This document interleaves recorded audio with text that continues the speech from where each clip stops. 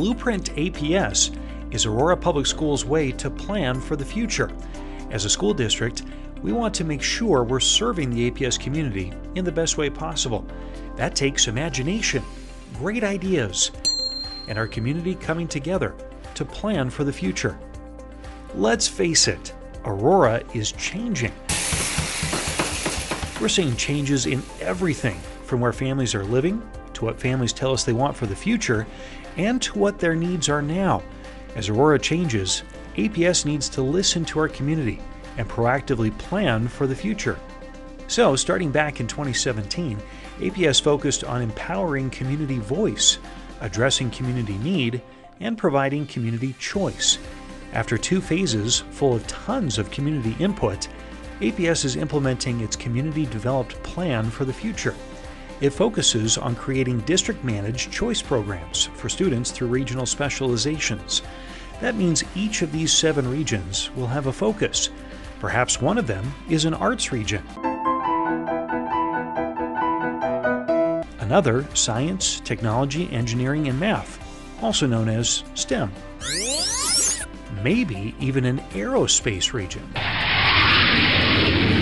These specializations are being developed by 7 regional design teams full of community members.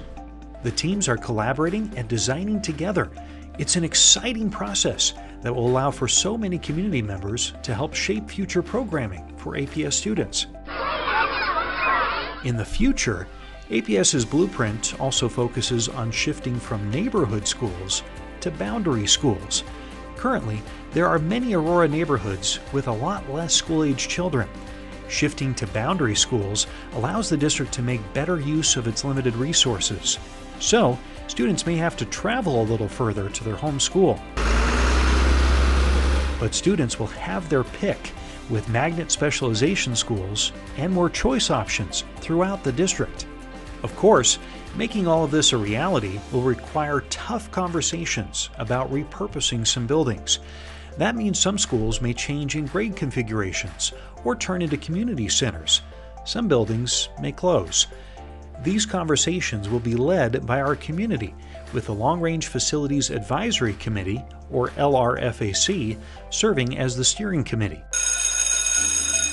Also, moving forward, APS will focus on the P8 model, meaning students stay in the same school from preschool through 8th grade. We've seen more success with P8s, both academically and in terms of discipline. They also tend to build stronger communities, since students are at the same school for a longer period of time. Remember, Blueprint APS is a long-term planning process, meaning that some changes are still 5 or even 10 years down the road from now. It's all about turning our community's dreams into reality.